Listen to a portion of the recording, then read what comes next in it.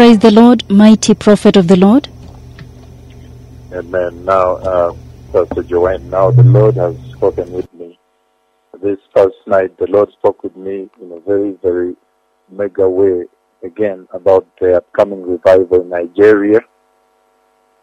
It looks like all the delegation of heaven is now focused on the big visitation that is coming up in Lagos, Nigeria. And indeed, Nigeria must be a very special country to the Lord in the manner of consistent and persistent conversation that He has engaged me on regarding the big revival of Lagos, Nigeria. The Bible says in the book of Amos chapter 9 verse 11, it says in several versions, of course, it says in one of the versions, it says, "In that day I'll raise up the fallen booth of David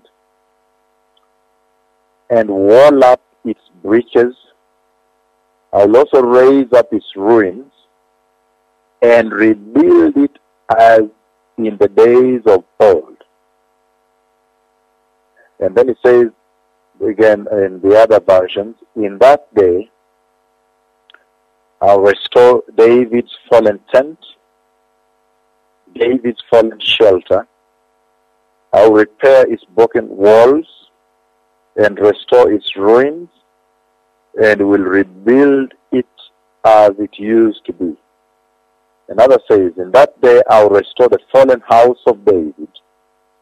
I'll repair its damaged walls. From the ruins I'll rebuild it and restore its former glory."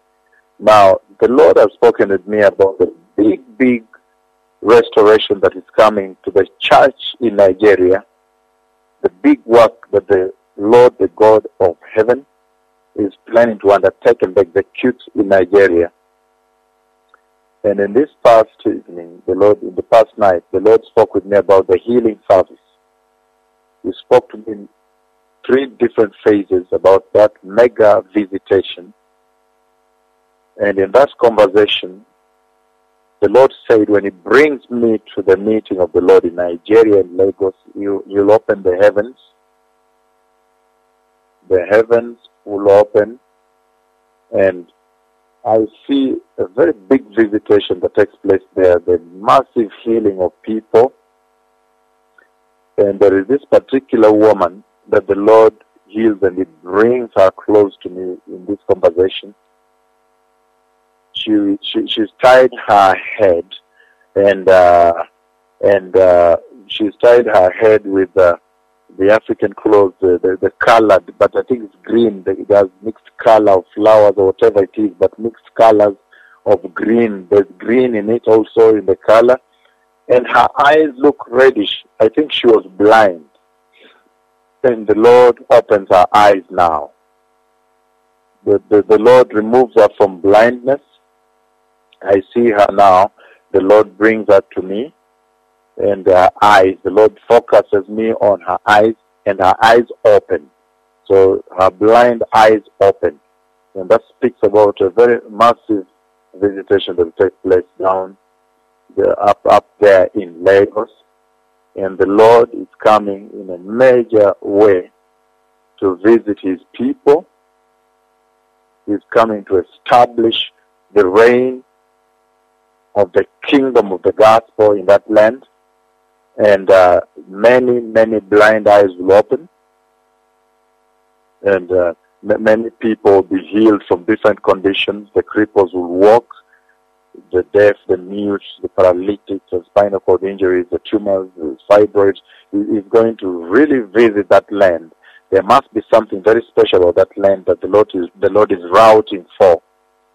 And then it takes a very short time, and then the Lord speaks with me again about the visitation in Nigeria. And this time He takes me to the homes of the Nigerians. And there is this woman whose baby, I see a lot of people running towards the man of God with their different conditions. But there's this woman that lays her baby, I even see her right now, lays her baby down in front of the man of God. And these are sick people, and the Lord does a mega healing across these people. And so he takes me to their homes, several homes. I enter their homes. I'm able to enter, and I'm able also to walk by the street and see the doors and the homes as they're sitting out by the doors. And then the Lord showed me the big healing that He's bringing into that land. So that means the Lord is bringing the tremendous works of the blood of Jesus into their homes and families.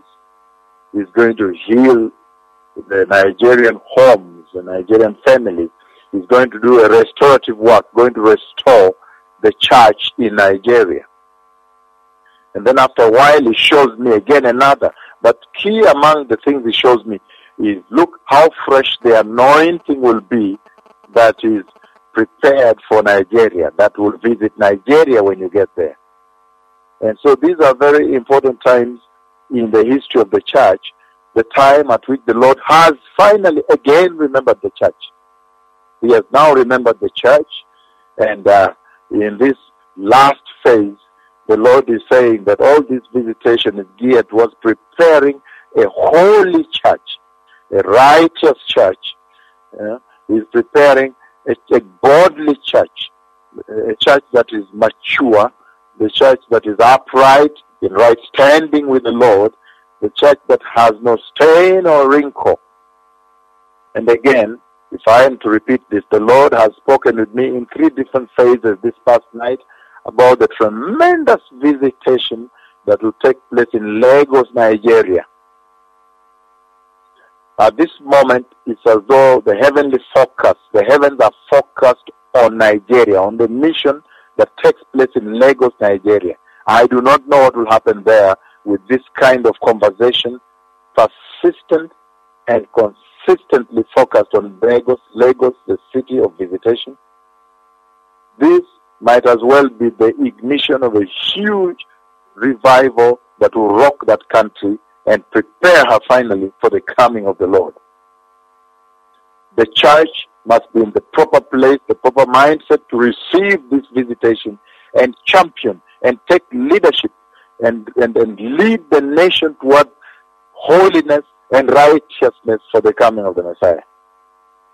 So the Lord is now preparing the way across the continents, and this time around is coming this big move of God, the wave of repentance and holiness, this tremendous tsunami that is sweeping across the nations and preparing the highway of holiness that you see in Isaiah chapter 35 verses 8 and 9.